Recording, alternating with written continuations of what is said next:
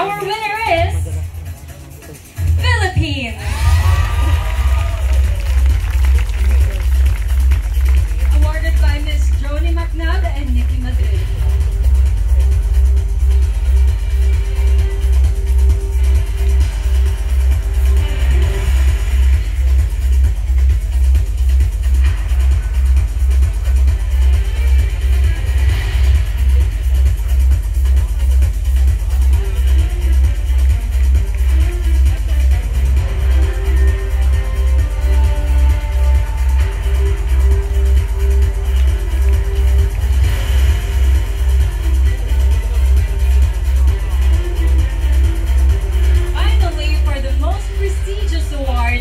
Manhunt International Face of AQ Prime is Spain.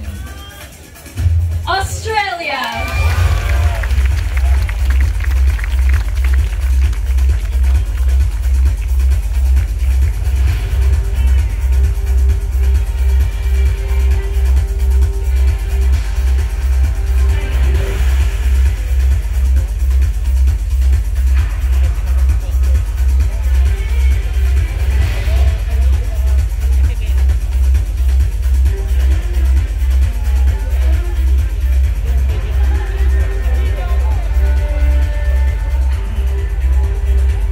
Congratulations to everybody that won special awards.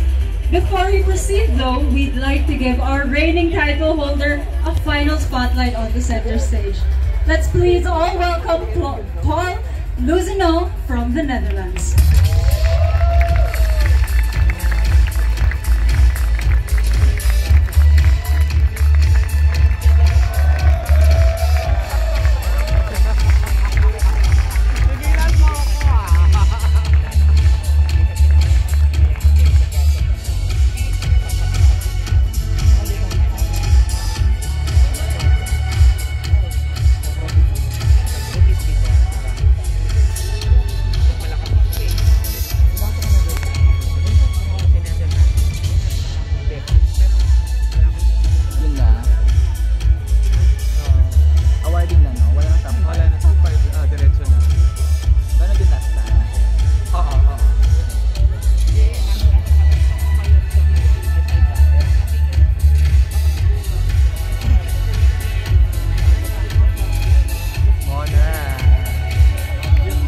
Parang dinamon siya so top 10 lang. Charot.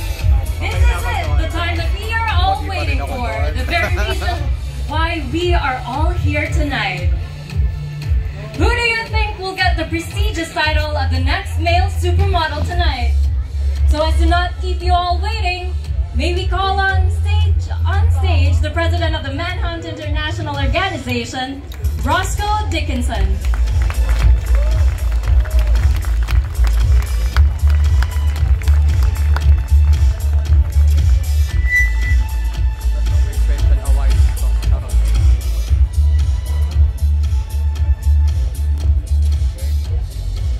Julia Morley ba? Siya mag-award. Ay, very Julia Morley. Ladies and gentlemen, a very good evening.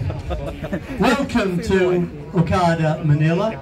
And yes, did you enjoy the new format of the show? Yes!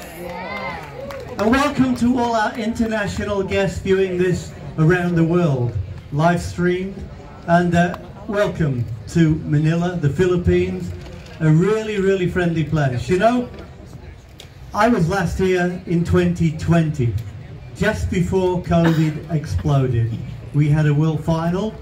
We thought we had unfinished business because COVID took over, and 2.5 years later, we're so pleased to be back in the Philippines amongst our friends, because you feel like friends to us, and these gentlemen have had such a fantastic experience.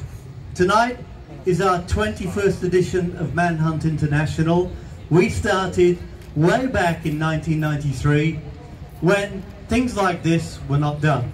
But we wanted to make a showcase for men around the world, and everybody said it would be not possible. But we did it in 1993, And here we are later, about to celebrate our 30th anniversary next year. And hopefully we can do better than this, but I hope it's a really big challenge. So ladies and gentlemen, I just want to finish by saying thank you to all these gentlemen on stage. Please put your hands together for them. They travelled here from all around the world, and I can only say that it's been a mission to get some of the guys here, but now we're down to our top 10. But every gentleman has taken part in this, and thank you from the bottom of my heart, guys. One more person I want to thank is Paul, standing next to me. Paul is from Netherlands. Big round of applause for him. He's been a wonderful ambassador for Manhunt International. When we crowned him back in 2020, we never thought he'd have a reign for 2.5 years. I think now he wants more money. No, it's been fantastic. And on behalf of Manhunt, thank you, Paul. You're a star. So now, I think we're about to carry on with the announcement of the winners.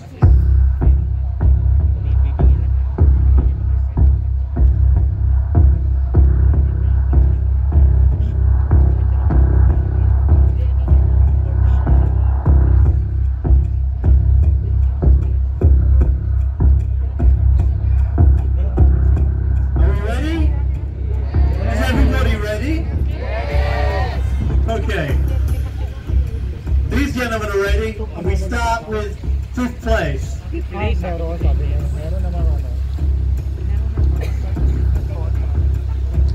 5th place for Manhunt International 2022, 21st edition.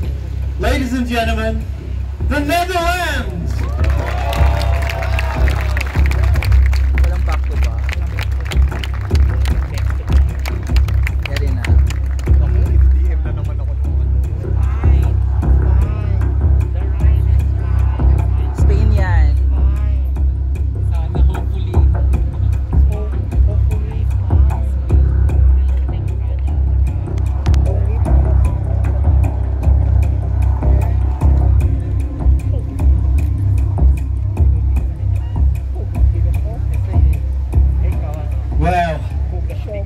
I must say, having these beautiful ladies from Miss Universe Philippines with us tonight certainly brings a lot of glamour to our event, and it's so exciting for me.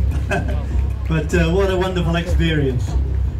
And the fountains, I've just been looking at the fountains thinking, what a magical show. Well done, Okada. Okay, 4th place for Manhunt International 2022, our 21st edition.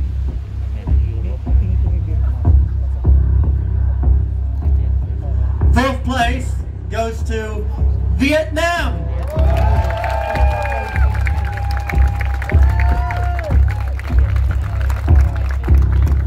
Spain, Philippines, South Africa. Okay na ako. Ay, parang wala si Brazil sa nasabi ko. Oo, sabi ko kasi okay na nga ako doon eh. Ano ba?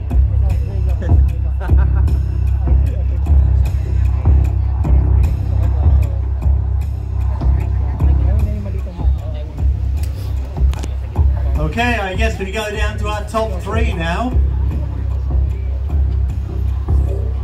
Any idea? Anybody?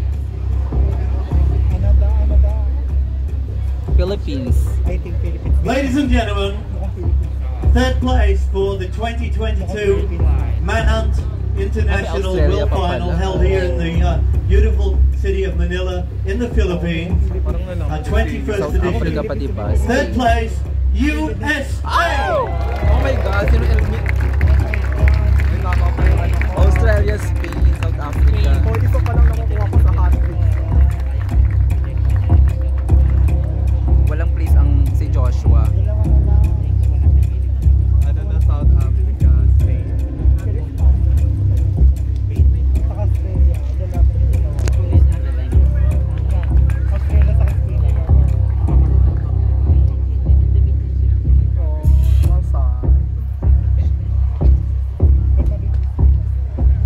Can you feel the anticipation? I catch it with a knife. Okay. First place runner-up in second place. We call it first runner-up, second place. This is an important title, everybody, because in the event the Manhunt International winner cannot fulfill its duty for any reason, this gentleman takes his place and will do the duties of the winner.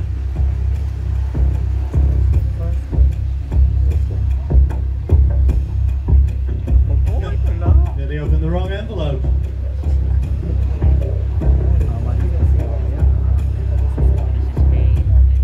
Ladies and gentlemen, in second place for 2022 Manhunt International World Final, the Philippines! Ito po sa South Africa, wala.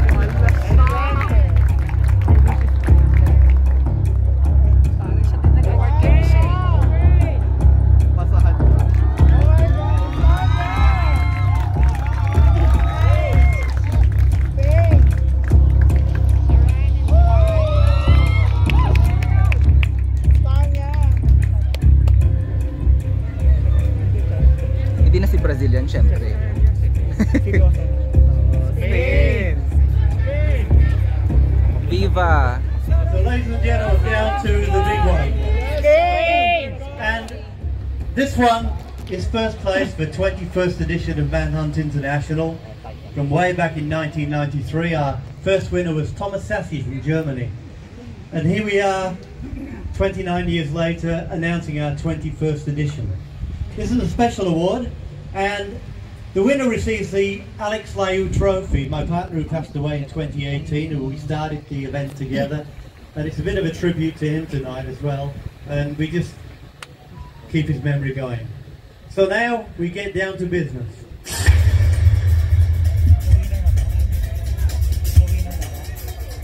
Posibleng maliligwak si Spain, no? Tapos out South Africa. Viva España!